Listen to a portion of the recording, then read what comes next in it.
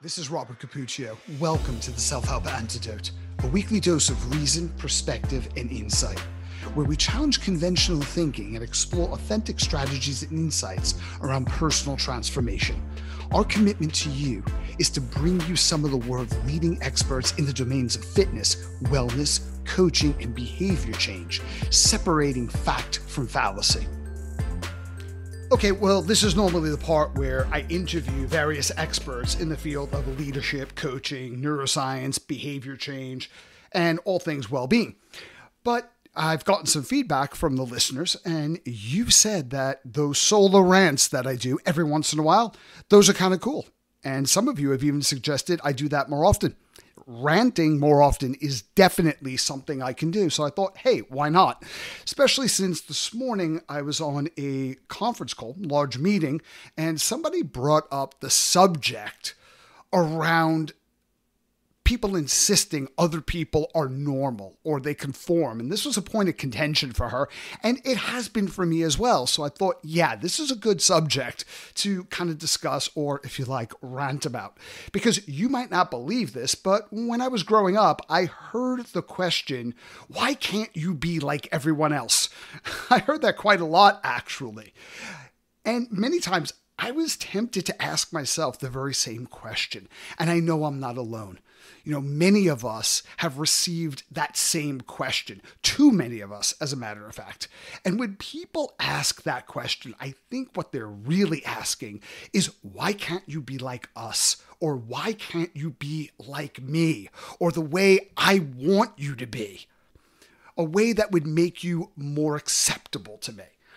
And that's usually followed by well-meaning but not so great advice. I mean, did you ever get advice by your parents that what you need to do to win in life is to go out and go to school and then get good grades? Because if you get good grades, you can get a good job. And why is that important? Because if you get a good job, you'll get benefits and, security. Well, how's that working out for the mass of people today? And in essence, the message that we were all given in one way, shape, or form growing up is keep your head down, follow the rules, and you'll be rewarded.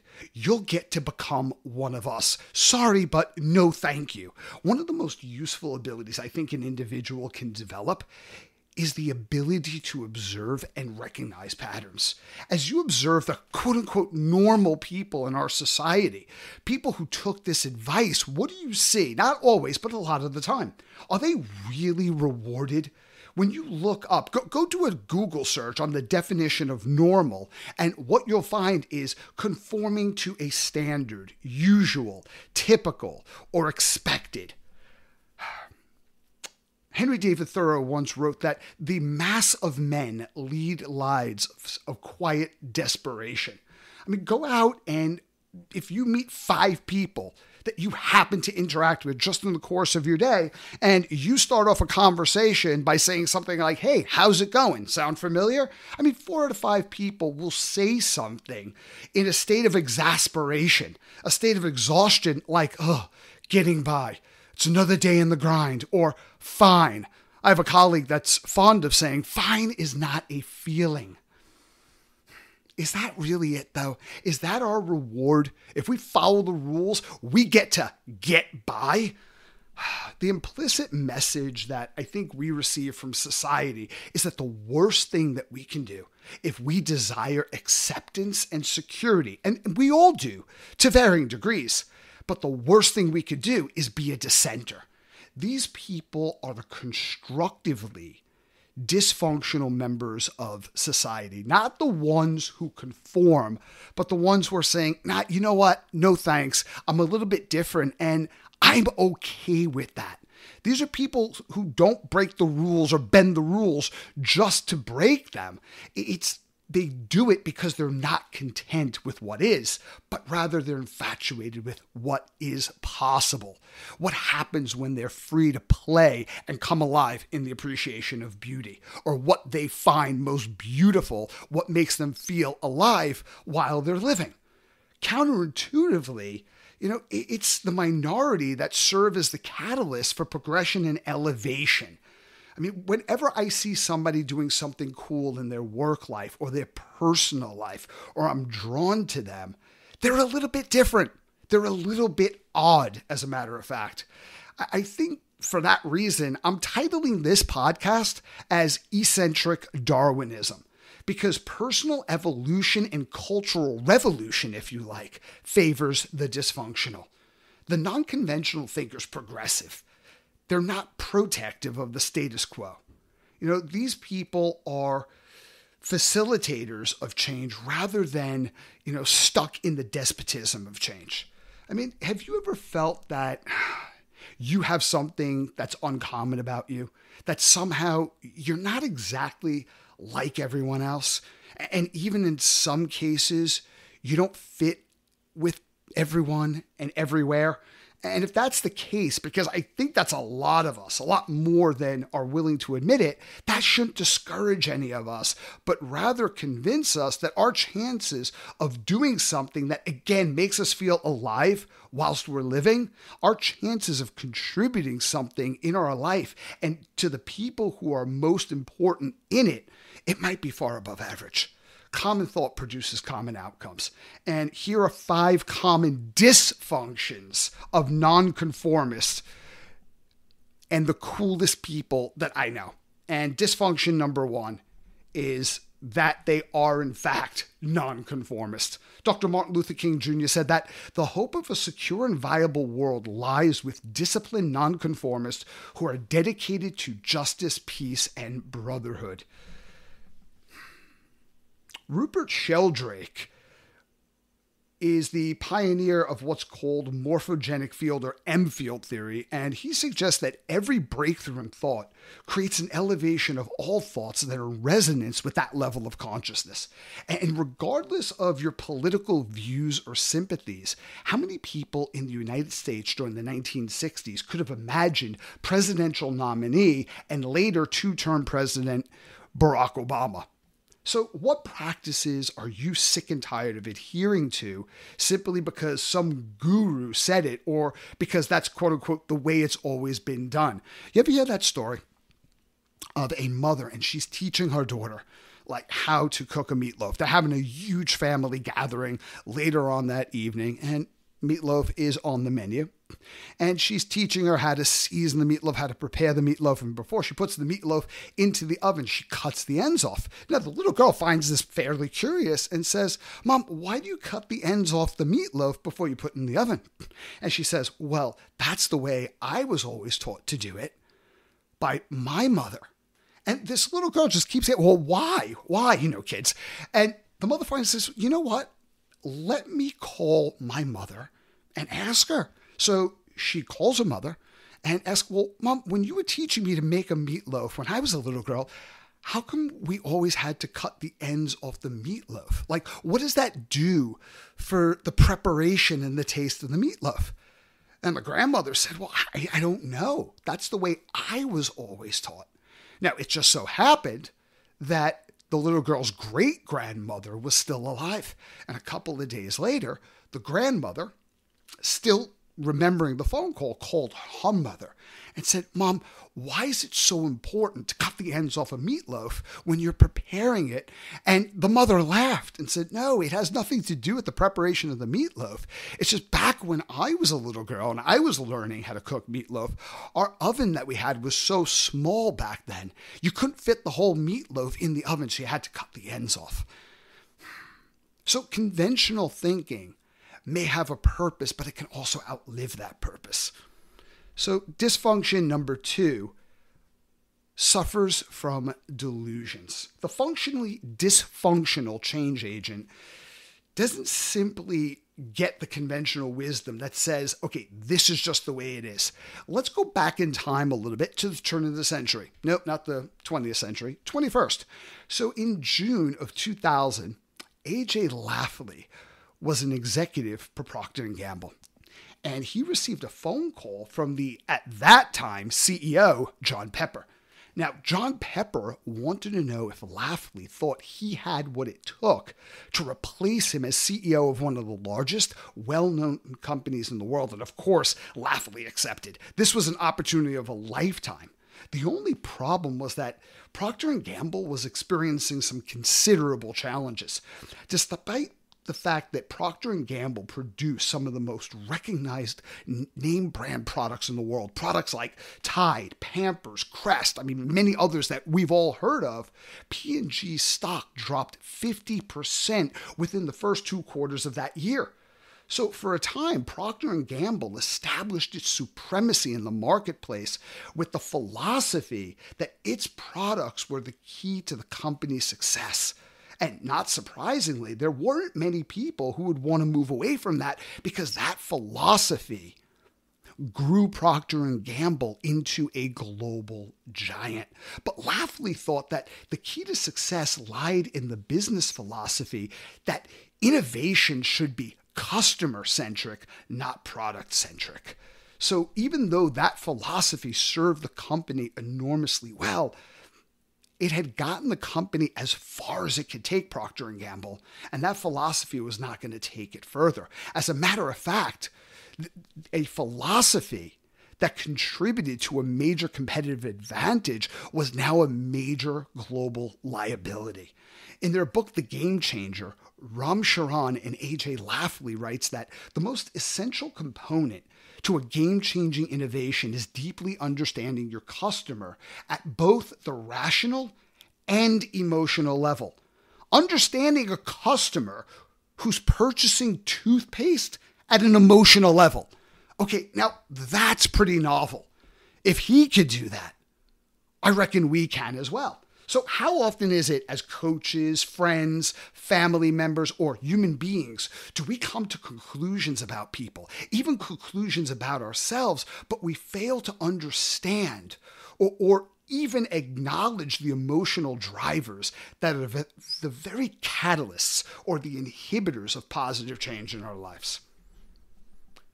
If there's a need to understand the emotions involved in the purchase of everyday products that P&G sells, how much more do we need to have an integrated understanding of not just the logical, but the emotional implications of our life strategies? Not just for people that we impact, but for ourselves. Past beliefs are not indicative of future realities. And what I mean by that is just because we followed certain beliefs and behaviors in the past doesn't mean that reflects what's actually required in the present. There's always a need to re-examine our practices and processes at any level if we desire to grow. Or as Lafley puts it, innovation is the foundation for controlling your destiny, the real source of sustainable competitive advantage, and the most reliable engine of sustainable growth. Dysfunction number 3 has to be mania. Now, when I use these terms, I just want to be very clear that I'm in no way making light of people who are suffering from real clinical disorders. I'm just using this play on words to make a point at how non-conventional or even disruptive these mindsets are to the masses of people. So just a little disclaimer there. Peter Han, in his book, Nobody's to Somebody's, examined 100 of the most outstanding leaders and people of influence in our society back when that book was written not too long ago. He wanted to understand how did the most outstanding people in society become that way. And one of the key ingredients that he found all 100 people had in common, in addition to self-knowledge or self-awareness, was a sense of unbridled enthusiasm. If you ask most people what they're excited about, they'll look at you as if you've gone mad. Most people can't seem to get themselves off the couch, and they can't seem to get themselves moving in any direction because their butts are too big. And I'm not talking about anatomically, I'm talking about psychologically. I would, but I'm too old, but I'm too young, but I'm too tired, but I have too much debt.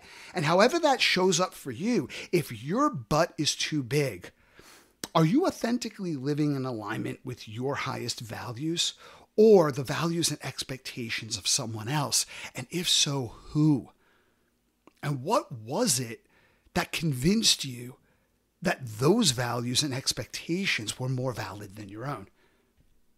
I think to be truly immersed and rewarded, and for that matter, good at anything, we all need a reason bigger than our current emotional state. We even need a reason bigger than we are. Dysfunction, number 4, is obsessive compulsive disorder.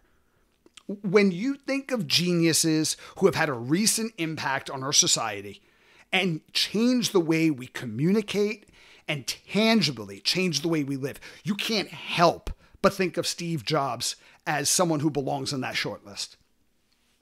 Among Steve Jobs' many admirable attributes, some people would have argued that Jobs possessed some attributes that were, well, not that admirable. Leander Caney, in his book Inside Steve's Brain, pointed out that although he was brilliant at creating an environment that encouraged collaboration, Steve Jobs was a rather difficult man to work with, and some people described him as a control freak who was perpetually dissatisfied. Perfectionism is the path to terminal procrastination. I don't think that when they're saying that he was never satisfied, that he was a perfectionist. If Steve Jobs was a perfectionist, the Apple I would still be in the design phase. Now, only the geekiest amongst us is going to know what I just was talking about. But anyway, maybe what Steve Jobs had instead was a deep appreciation for beauty and excellence, and he was uncompromising about it. Or maybe in some ways he was hard to deal with. Maybe it was both. In any case, his contribution is undeniable. I mean, anytime half of us pick up our phone, it's literally staring us right in the face. One of my favorite essays is by Charles Baudelaire, when he says that one should always be drunk. That's all that matters. That's our one imperative need, so as not to feel time's horrible burden that breaks your shoulders and bows you down. You must get drunk without ceasing. But with what? With wine, poetry, or with virtue? As you choose, but get drunk. And he goes on to say later in that essay, so that you may not be the martyred slaves of time.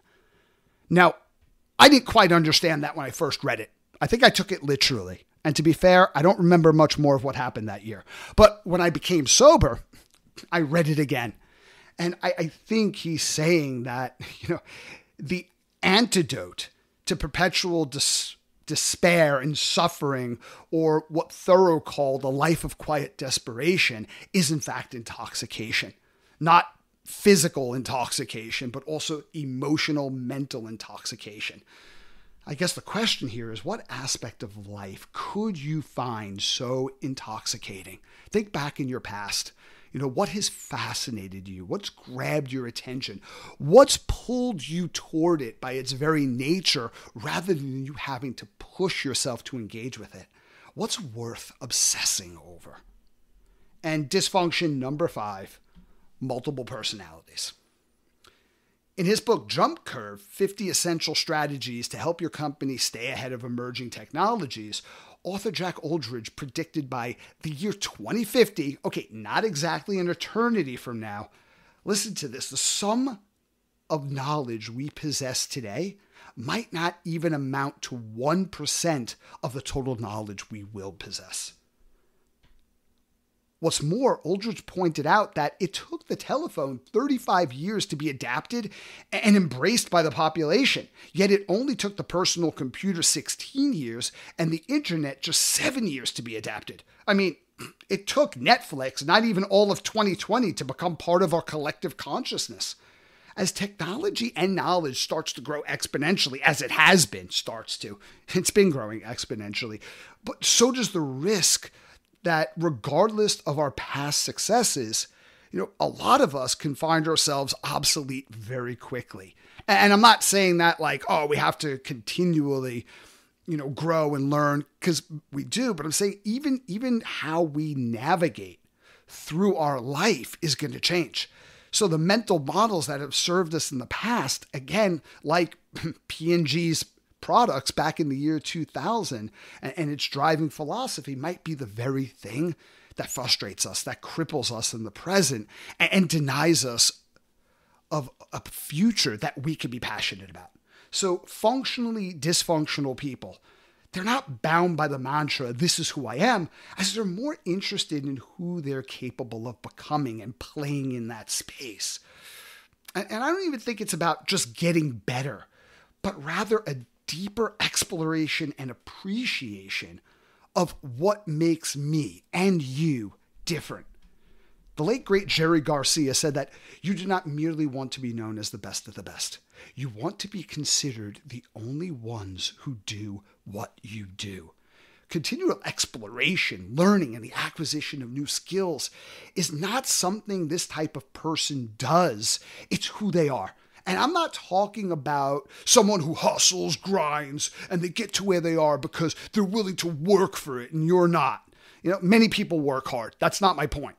And I'm not really getting into that self-congratulatory bullshit that's disguised as this thinly veiled attempt to appear to be dispensing sage wisdom and motivation. Just in case you were unclear. What I am talking about is the person who's authentically in love with learning and development. They're enthralled by it and willing to suffer for the cultivation of it. Not that they can do it so they can possess more knowledge, but rather so that they can give it away with reckless abandon. The more these types of people learn, the more they can give. And the more that they give, the more valuable they become, not only to others, but to themselves.